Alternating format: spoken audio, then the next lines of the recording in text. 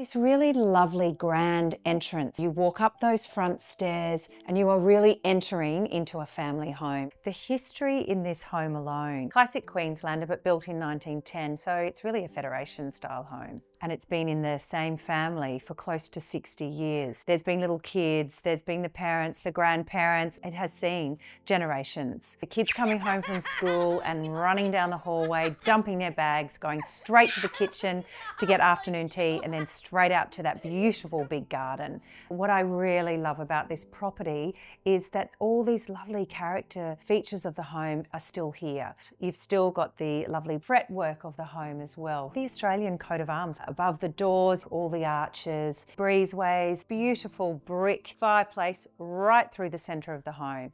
That is a feature in itself. 12-foot ceilings, all of the bedrooms, lots of zones of living, and then because of their Italian heritage, you've got these beautiful Italian tiles, a northeast facing veranda on the top floor and then downstairs. But what you also have is complete dual living. We've got 2 kitchens in this property.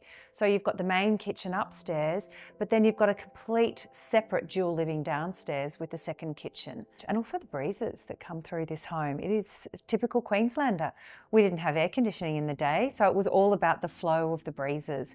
Open all the windows up, and from north to south, you get the beautiful northerly breezes through the property. They've updated the bathrooms, but you still have the terrazzo, beautiful tile floors as well. Character home within 3 kilometres of the CBD, close to 1,000 square metres of land, and a stone's throw from Churchie, boys' school from prep to year 12. For this to come to market is just so exciting.